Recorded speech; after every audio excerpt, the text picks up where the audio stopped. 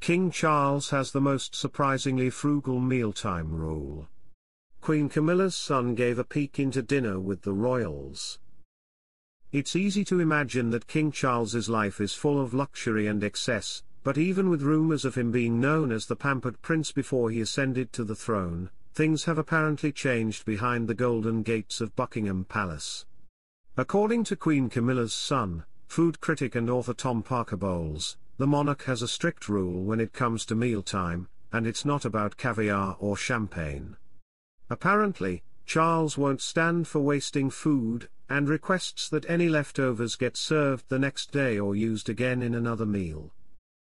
Hello viewers, please remember to subscribe and click on the notifications bell icon, so you will be notified whenever we upload new cookies about the British royal family. There is no waste, everything is recycled, everything is used from the table, Parker Bowles told the Mirror. If anything is left over from the dinner, that will be made into something else or appear the next day. Nothing's allowed to be thrown out. The Mirror notes that last year, Charles established the Coronation Food Project, which works to lift people out of food insecurity and reduce food waste. It's not the king just paying lip service, he practices what he preaches, Parker Bowles shared, before noting that the king has a fascination with food at every stage, from farm to table. He really is a food hero. To talk to him about the strange varieties of plums or pears or anything else is endlessly fascinating.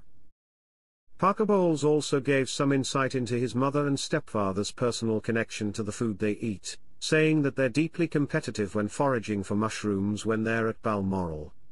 They're both very keen mycologists, and both know their mushrooms very, very well. This time of year, depending on rain, there's ceps and chanterelles, he said. I go with my mother and there's a lot of fantastic mushrooming in Scotland. It's a shared pleasure. King Charles, set to ban historic word during upcoming royal tour. King Charles is set to ban a historic word during his upcoming royal tour with Queen Camilla, it has been claimed. The term walkabout will not be used on the King and Queen's tour of Australia and Samoa out of respect for Australia's indigenous communities. The phrase, coined by Queen Elizabeth II 54 years ago, is set to be replaced with opportunity to meet the public, out of respect for the customs and traditions of Aboriginal communities. The term has come to mean a member of the royal family meeting, and greeting well-wishers.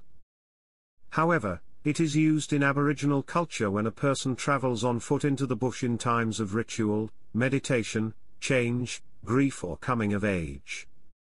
Therefore, the phrase will not be used by Buckingham Palace during the October trip, the first long-haul tour undertaken by the king since his diagnosis with cancer, according to reports in the Telegraph.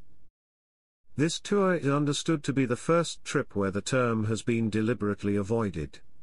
It will be Charles's first return to Australia and Samoa as king and the head of the Commonwealth.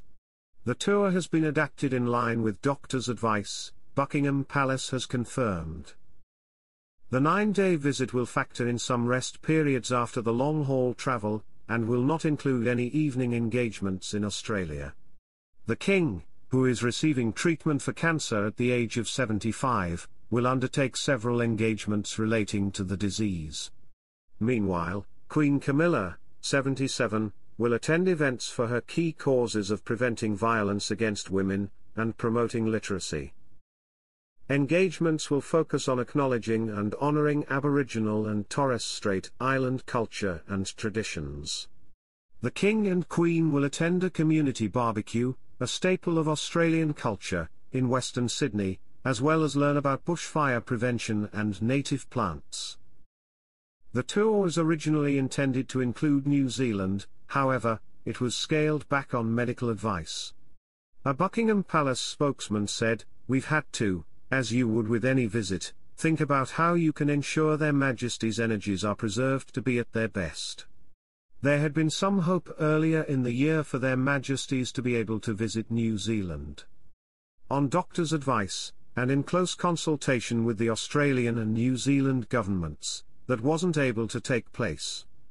We've had to make some difficult decisions about the programme with the Australian government, about where their majesties can get to. In other news, the King is spending a quiet weekend in Royal Deeside to mark the second anniversary of his mother's death on Sunday. Queen Elizabeth passed away at Balmoral on September 8, 2022. According to Richard Eden, the Daily Mail's well-connected society diarist, the medical team are also staying at the estate for a meeting to discuss all health matters relating to the royal family. A medical source said, "It's an important get-together. The King, 75, has been undergoing treatment for an unnamed form of cancer.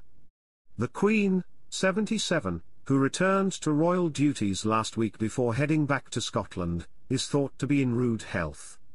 Her Majesty met Sandra Tyler and Jill Hitchman, who were both undergoing a chemotherapy session. Noticing that Sandra was wearing a specialist hat which helps to prevent hair loss, she remarked, "You've got your ice cap on." Camilla also engaged in a light-hearted exchange with Paul Holdway, a 55-year-old nurse and patient undergoing a stem cell transplant to treat his blood cancer. When asked by Her Majesty, "How are you feeling?" Mr. Holdway replied, "I am feeling very tired." The Queen responded with a touch of humour and said men won't admit it, in an apparent reference to her husband. She has made it clear she would prefer Charles to slow down during his treatment. The royal medical household is made up of a number of professionals at the top of their fields, who also usually work across the NHS and privately. Unlike other parts of the royal household, their names are not revealed publicly. In June, the King personally honoured his top medical team, including Dr. Michael Dixon, head of the Royal Medical Household, who was made a Commander of the Royal Victorian Order, CVO. Dr. Fiona Butler, a West London GP whose royal role is apothecary to the King and the Queen's physician Michael Dooley were made Lieutenants of the Royal Victorian Order, LVO. A Buckingham Palace spokesman declined to comment on this weekend's medical conference. However, a royal source told Eden Confidential that the meeting is an annual event not related to the cancer treatment of the King or the Princess of Wales. Queen Camilla, 76, debuted the piece at the event, pinning it on her blue sash just above Queen Elizabeth's family order, which features a portrait of the late monarch on a yellow ribbon. Camilla received Queen Elizabeth's family order in 2007. Royal watchers have been waiting to see King Charles' family order since his accession in September 2022, and Queen Camilla is the first person to wear it.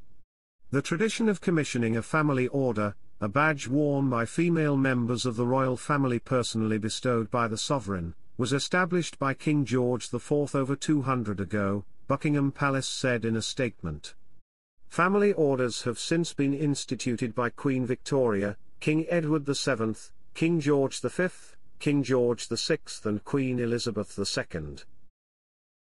Thanks for watching. Please don't forget to like this video and drop comments, and most importantly don't forget to subscribe and hit the notification bell so you don't miss anything.